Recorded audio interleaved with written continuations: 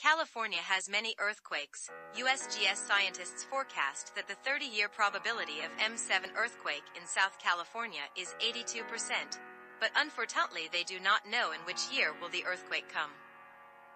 It is clear that 30 years window is too long. Could they reduce it into 1 year? The answer is no.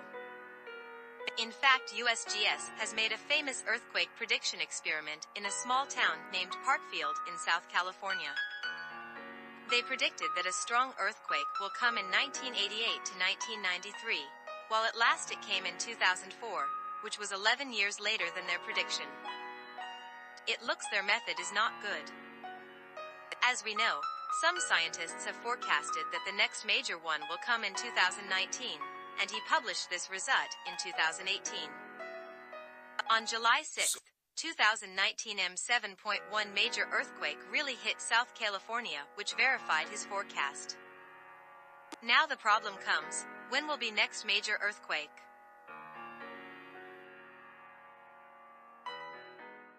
California has many earthquakes. USGS scientists forecast that the 30-year probability of M7 earthquake in South California is 82%, but unfortunately they do not know in which year will the earthquake come.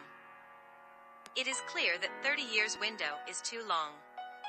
Could they reduce it into 1 year? The answer is no. In fact, USGS has made a famous earthquake prediction experiment in a small town named Parkfield in South California. They predicted that a strong earthquake will come in 1988 to 1993, while at last it came in 2004, which was 11 years later than their prediction.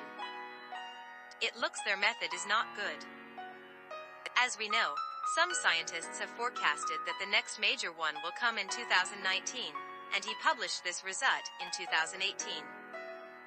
On July 6, 2019, M7.1 major earthquake really hit South California, which verified his forecast. Now the problem comes, when will be next major earthquake?